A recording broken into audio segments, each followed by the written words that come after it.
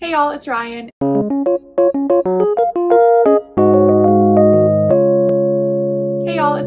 And today I'll be talking about a new first author paper of mine published in Psychological Science. We focused on one of the very first questions I wanted to answer when I started my PhD. Does grief symptom severity impact our immune response to stress?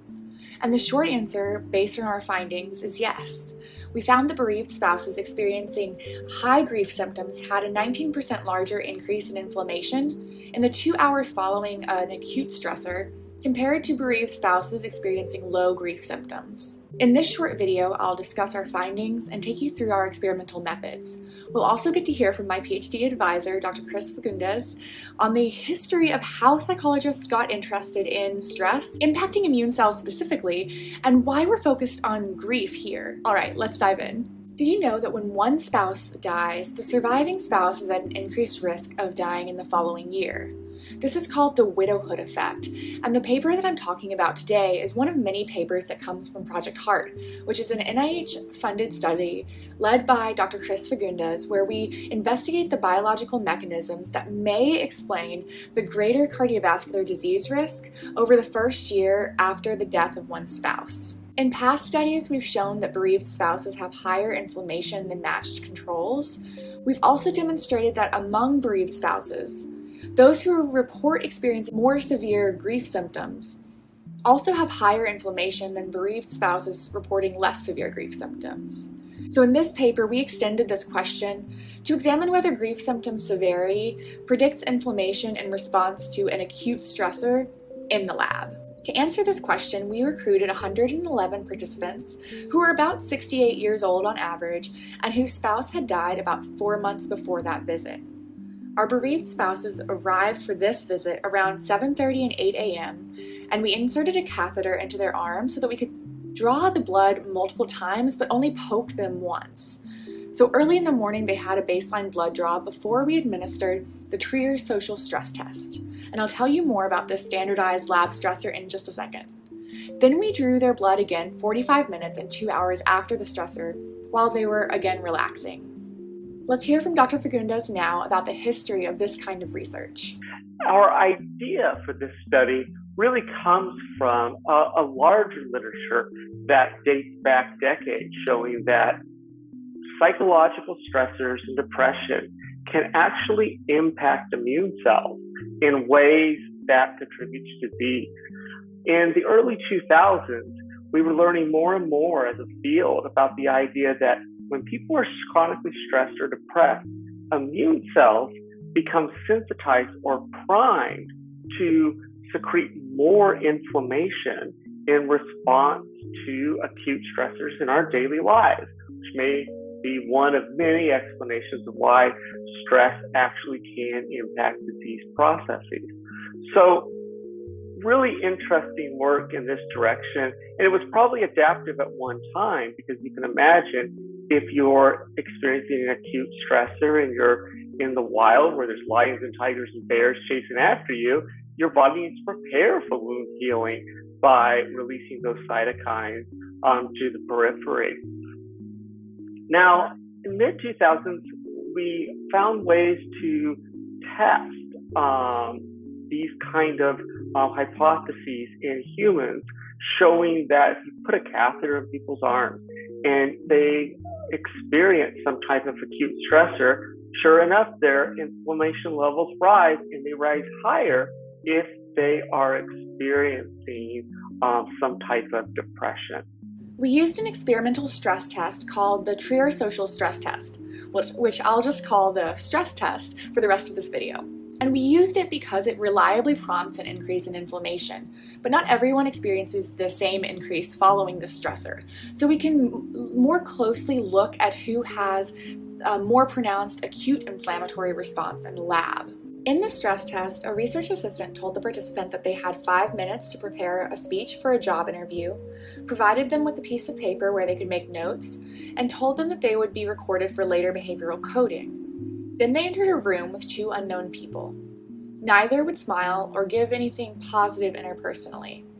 One of the people in that room said, "Please begin." and the bereaved participant gave their 5-minute talk. If they stopped, one of the people wearing lab coats waited for an awkward silence for about 20 seconds before saying, "You still have time." And after this, the people in lab coats instructed them to now complete a mental arithmetic task where we wanted them to count backwards from 2023 in steps of 17 for 5 minutes. And if/when the participant made a mistake, one of the people in lab coats said, "Error, please start back at 2023. Okay, so this sounds pretty stressful, right? Participants are giving a speech and doing difficult mental math while on camera with strangers in lab coats who are being cold towards them. And after this, we had them relax by watching a documentary, and then we drew their blood 45 minutes and 2 hours later to evaluate the response to that stressor. After the last blood draw, participants were debriefed, and we told them that they were not actually being recorded, and that those people in lab coats were instructed not to smile or be nice, so it wasn't anything about the participant eliciting that response. After they were debriefed from the stress test, they completed questionnaires asking about grief symptoms and depressive symptoms, among other questionnaires. We assessed grief symptoms using the Inventory of Complicated Grief, which asks 19 questions about various grief symptoms. So, for example, a couple of the questions were, "I feel dazed or stunned over what happened," and "I feel lonely a great deal of time since he or she died." We know both in animals and in humans that loss itself, especially when it's an interpersonal loss, it has unique effects that are very powerful on the body. So we wanted to see, does grief, which is really a representative of this construct of really suffering the loss of someone, if that has a unique and powerful effect on the inflammatory stress response. And sure enough, it did, even accounting for people's levels of depression. So now I'll show you what we found. But first, let me tell you what the graphs you're about to see will look like. On the y-axis, we have the level of inflammation, and specifically, we're looking at interleukin 6. And on the x-axis, we have the time since the stress test in minutes. So the far left of the x-axis represents the baseline blood draw right before the stress test, and the far right of the x-axis represents 2 hours after the stress test. And when I show you the results, there will be 2 lines representing each group. The solid line is the low grief group, and the dotted line is the high grief group. And what we'll be paying attention to here is the slope, or the rate of change in IL-6 after the stress test for each specific group. When we just look at the time since the stress test, grief symptom severity and inflammation, and not any other factors, we did see that grief severity did predict a greater rise in serum IL-6, which is the specific pro-inflammatory cytokine that we were studying, in the next 2 hours after that stress test. Next, we wanted to know whether this finding was robust or just strong enough to hold after controlling for lots of important covariates, so other factors like age, gender, years of education, body mass index, comorbidities, physical activity, and depressive symptoms, as well as the days since the loss of their spouse, and the time since the TSST had started, or the stress test had started. After controlling for these other factors that may affect inflammation, there was still a significant difference in the rise in IL-6 based on one's reported grief severity. So here, bereaved spouses who reported more severe grief symptoms had a 19% larger increase in serum levels of the pro-inflammatory cytokine interleukin 6 in the 2 hours following this acute stressor compared to those who reported less severe grief symptoms. And it's important that this effect was above and beyond the influence of depressive symptoms, which emphasizes that grief has components that are different from just depression. So, for example, being preoccupied with the person who passed away or not accepting their death. And we really care that grief severity was associated with the rise in interleukin 6 because interleukin 6 is an important mediator and is causally related to developing atherosclerosis. So that's where plaques build up inside our arteries. And taken together, because inflammation, and especially IL-6, interleukin 6, is a central immunological mechanism that's involved in both the onset and progression of a lot of age-related diseases, including cardiovascular disease-related events, more severe grief symptoms may be one key factor that underlies this increased risk for morbidity and mortality following the death of a spouse.